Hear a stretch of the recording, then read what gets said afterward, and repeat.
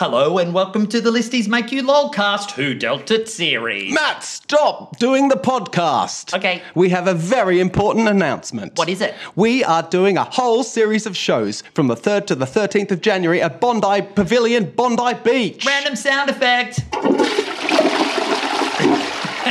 That was Nice. a good one. Pop on your togs, sand off your sandwiches, kids, and pack the budgies and the smugglers, because we are going to Bondi Beach to do a whole season of Make Some Noise for Sydney Festival. The baby's back. That's right. If you want to find some tickets, you can do so by going to our website, which is www.thelisties.com. See you there, Sydney. Let's do the episode. Let's go. Who dealt it? Was it Nan? Was it Thursday? Was it Glenn? Who dealt There's it? not even a person whose name is Glenn. Or maybe no, it's Colin, isn't it? That's the dad. Hello, everybody. Hi, everybody. Welcome to the Listies Make You Lolcast. Matt, we interrupt the broadcast of Who Dealt It for this very special mini episode. We need the audience's help. We've met all the suspects. Yep, know all of the evidence. Yes. We've sniffed out all of the clues. We have followed the twists and turns of the miasma as it's drifted through the streets and alleyways of Dunedoo. But we got to tell you, everybody, we're stuck. We don't know. We don't know who dealt it. We need your help. Oh, there's so many people involved in the mystery. So many who have we suspects.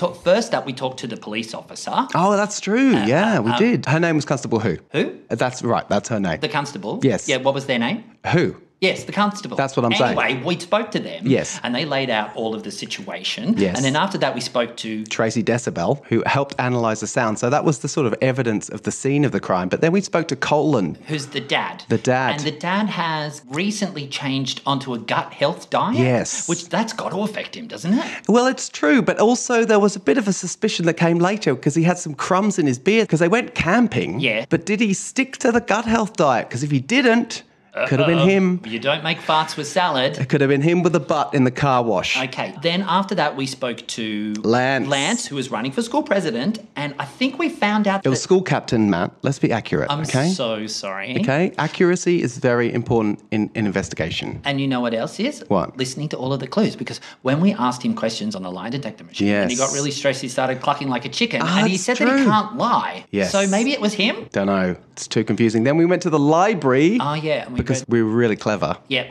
And well, it was actually a complete coincidence. And Thursday was there. Oh, yes. Yes. And then she said that she only farted once a year on her birthday. And that's why they call her candles. Yeah, and then we got that video, so it could be her. Yes. And then also we went to Nan's house. And Oh, we I spoke to forgot Nana about Waft. that. We did a stakeout, or for our vegan listeners. A mushroom out. Oh, yeah, exactly. And then we followed her, and she went to this warehouse, and then she got these beans, but I thought she was off the beans. Yeah, but then remember we went to that amazing.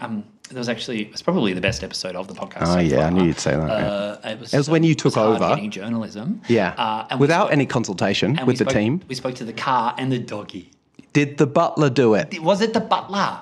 I mean, that's a bit of a classic, Because isn't it? the car seemed a bit evil and it could produce smells. It's true. And then the dog, it was a bit of an unreliable witness, really, because according to the dog, everything smells good. Yeah, that's true. There are no good smells, no bad smells, just smells. Well, Or, as the dog said, sniff, sniffs. Yeah, I learned more from that episode than I thought I would. You're welcome, everybody. Now, we're stuck. I think we need to turn it over to you. What the we want you listener. to do is we want you to record your theory as a short voice note, Ooh. 20 to 30 seconds, Yes. using your phone. Just you don't have to get too elaborate If with you it. don't have a phone, maybe you could borrow a parent's phone. Yeah, or if parents want to work out how to record something on their phone, they could ask their kids for help. They're actually very good. Yeah. They know heaps more. Just as a voice note, it doesn't matter if it's like not amazing quality, but it would be good if you didn't do it next to like the airport Under or a helicopter. Under a helicopter. Or next to your dad on the toilet. Next to a leaf blower. Don't do that. Yeah, and then you email it to admin@thelisties.com. Or if that sounds too complicated, you can just send your theories in an email and Yes. we will read them out live on air because it's up to you to solve the mystery of who dealt it. That's right. Just once again, that email, admin, admin@thelisties.com. I think that was the most exciting email I could come up with, Matt. Well done, Rich. Thank you. That's it. Let's hear your theories. We can't wait. Who dealt it, Matt? Who did it? I wish I knew. Who dealt Help! it? Who did it? Who dealt it? Who did me the poo. Why does it smell like that? Was it you? Who dealt it? Yeah, who dealt it? Who dealt it? I can smell it. Who dealt it?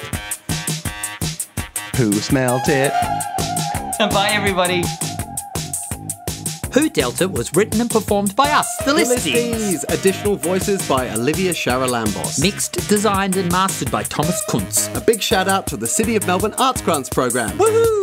Now, look, if you'd like to support this show and the Listies, the absolute best thing you can do is to recommend us to one of your friends or a cousin or a school friend or a cat that listens to podcasts. Yeah, or you could leave a review on iTunes. That would be amazing. Oh, come and see us live. We're always on tour. Yep, we're going to be in the Sydney Festival in Sydney at the Bondi Pavilion in January. But before that, we're doing heaps of Christmas shows all around Melbourne. Join our mailing list to find out more.